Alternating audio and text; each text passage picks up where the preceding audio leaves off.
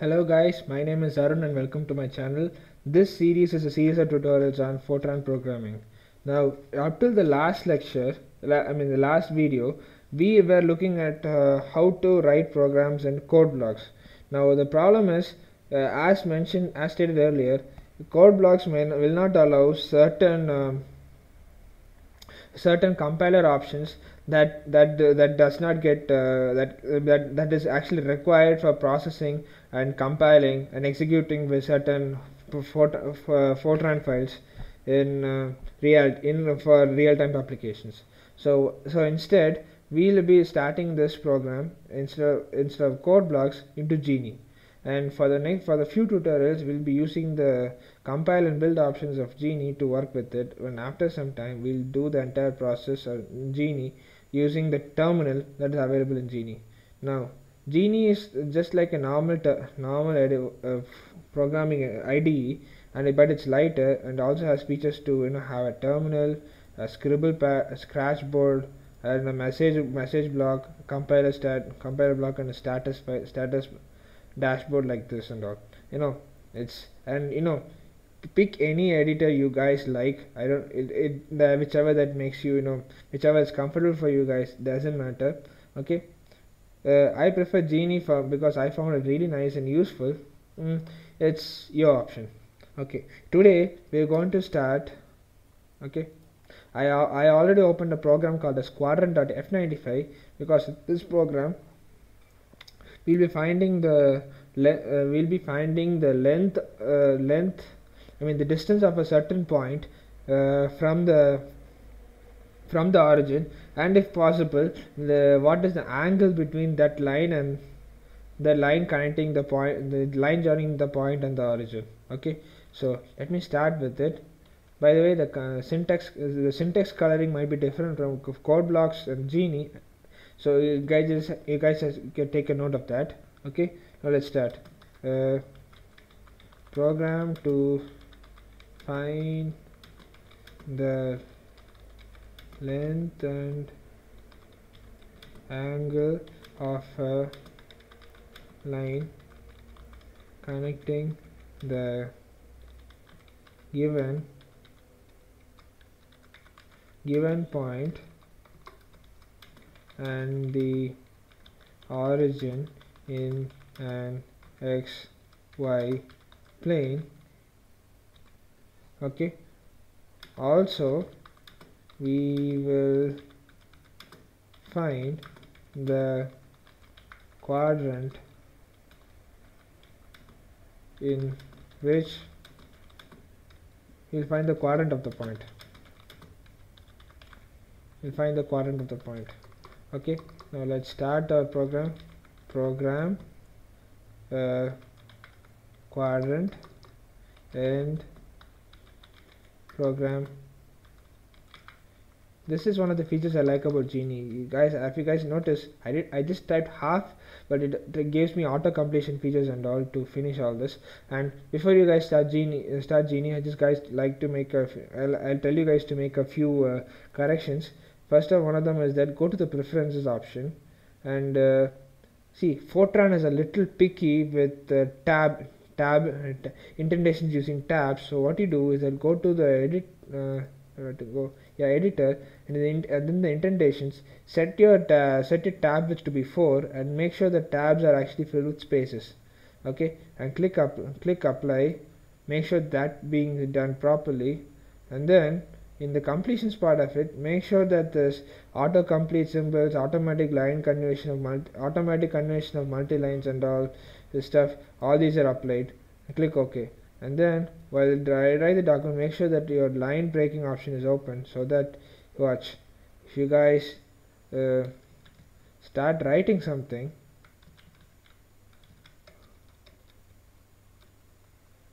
given point, you guys notice what happened? Automatically, even without you saying, the program just the editor just pushed us to the next line. Okay, there's a reason why.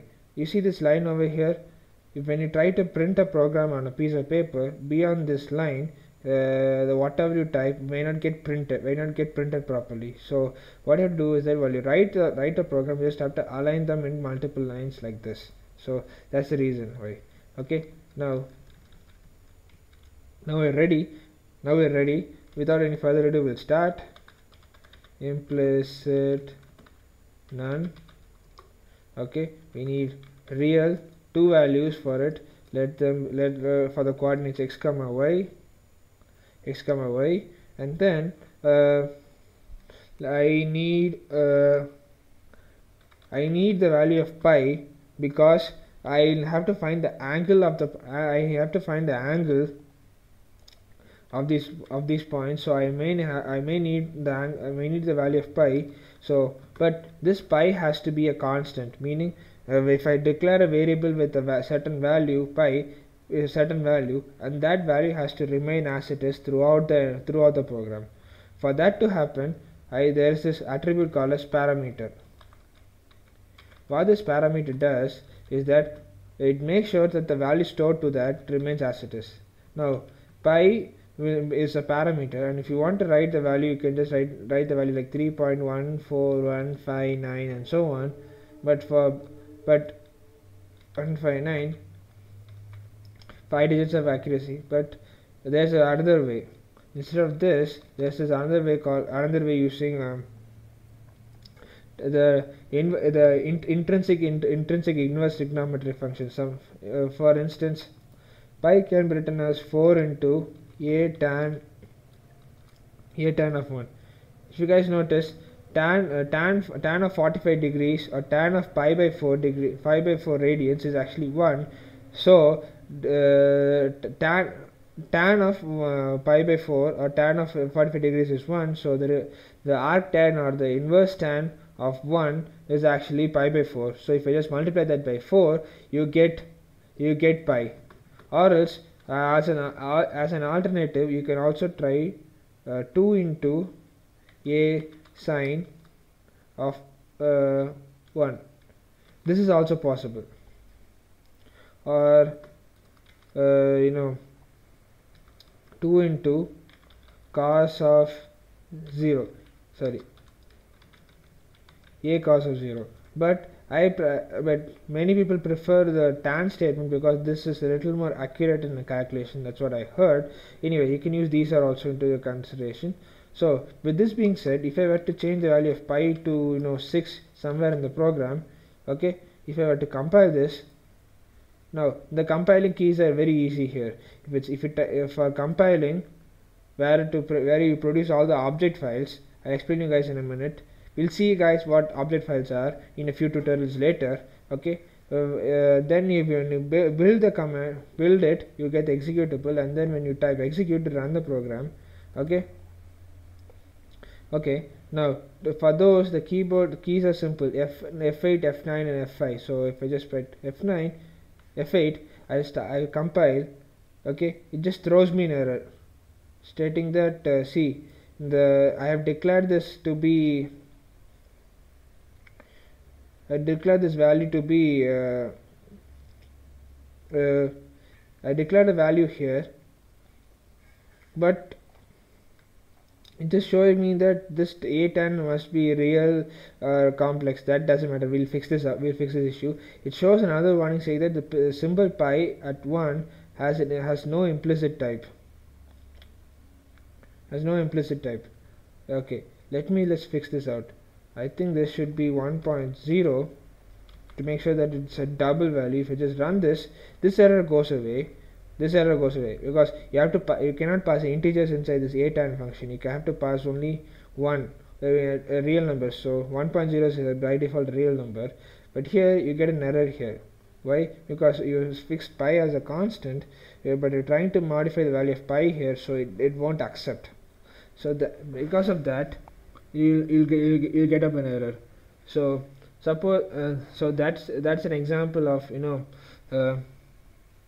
that's an example of the parameter value and all. Okay, this video is getting a little too longer. In another 2 to 3 videos we will complete this program, and in this process I'll tell you guys about intrinsic functions, we'll find the length of the length of this line, and we'll find the quadrant of the point and all in the in upcoming in the tutorials. And while doing that, we'll also cross a lot of features along with it. Okay, thank you guys for watching. See you guys in the next tutorial. Bye guys.